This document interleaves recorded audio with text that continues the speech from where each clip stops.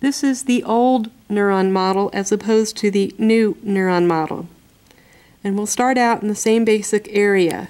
So we have the cell body here, and off of the cell body we have many small processes that are dendrites. These dendrites, or the cell body, may have these flexible orange items on them. These are axon terminals, and then the synaptic knob of the presynaptic neuron. So what we're seeing the majority of here is the postsynaptic neuron. So the synaptic knobs release vesicles that stimulate receptors on the dendrites and cell bodies of the postsynaptic neuron. Now I'm going to take off the clear covering and look inside the cell body. The coloration here is different than in our previous model. So in the very center with the two red dots we have the nucleus with the nucleoli. Over on this section here, this red area, which is fairly large, is the Golgi apparatus. We have smooth ER, and over here we can see red dots all over the same gray-looking material. This is our rough endoplasmic reticulum, a chromatophilic substance or Nissl substance.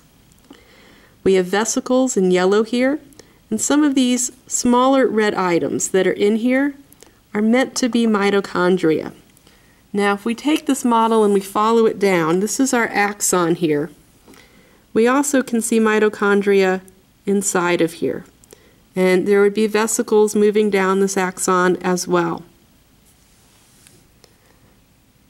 Covering the area where our cell body narrows into the singular axon, we have the axon hillock and the neurofibrils in here, which help give that axon hillock shape and structure to narrow it down.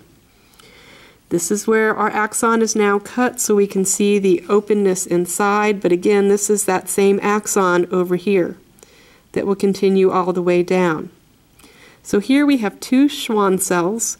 We can see the nuclei of our Schwann cells in the neurolemia very nicely. We can see layers, many layers to our Schwann cells.